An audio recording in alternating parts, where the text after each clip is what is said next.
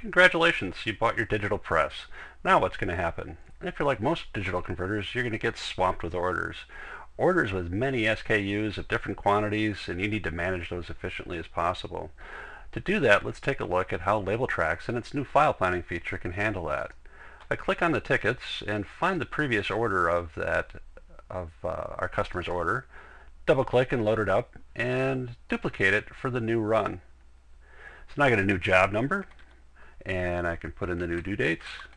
And let's take a look at the previous order, and there's 16 different items on it, and we could edit the quantities if we need to. Say now they're going to run 15,000 there, and they're going to increase this one to 12,000 and make whatever edits we need. With that information edited, I can send the job over to Automation Engine. That job is sent. And now let's take a look at the new file plan tool in Label Traxx. With this interface, we've got all 16 items listed at the top in the order quantities, and I've got the 4 files that'll get generated for the digital press. It could also be used for conventional as well. In this example, we'll consider the digital. So I got file number 1, 2, 3, and 4, and I've got 4 different slots I can fill up because my tooling is 4 across.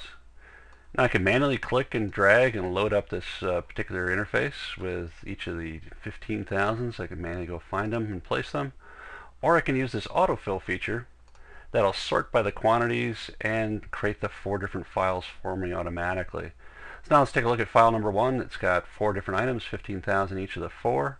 I've got 4 different items here. 12,000 is being run, so I've only got 1,000 overs on this guy.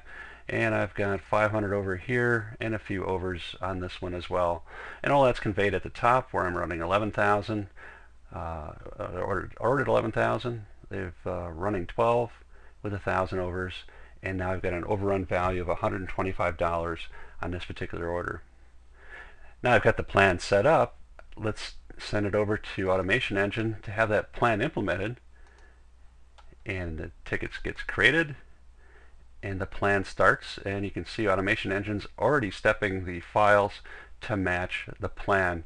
Now this is a rerun job, so all the art files and everything in Automation Engine were already approved and just waiting for the rerun. And let's take a look at what happened.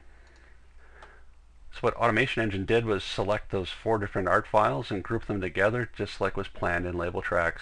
It stepped them out running the 40 ounce, 28, 60, and 48, and it got the trim marks, everything set to go. So this was set up for our 4000 series press, and let's say that's busy with a different job, and we need to get this produced for our customer, and we can switch it over to our 6000. Now conventionally that would be a real pain. We would have to go in and re-step everything in Illustrator and hopefully get all the gaps and everything proper. But in our new file planning tool, all we have to do is change one value from 6 around to 12 to match the new frame size, go back to file planning, and send it back over to Automation Engine. So now it's going to take those files again and step them 12 around to match our 6000 frame, and we can see it doing that right now. So once that's complete, I can view the files that were created, and we can see that they're stepped. It's stepped precisely every time. There is no chance of error from one file to the next, and it's using the same data coming out of your Label Traxx MIS system. So much more rapidly and accurately creating art files and press-ready files directly for your digital presses.